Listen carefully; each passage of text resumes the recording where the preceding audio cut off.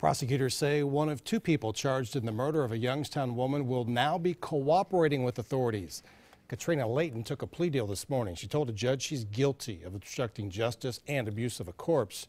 Prosecutors say she will now have to tell investigators what she knows about the death of Shannon Graves. Layton and this man, Arturo Novoa, were both indicted last fall. At this point, Novoa is set for trial in March, and prosecutors tell us Layton could be called to testify against him.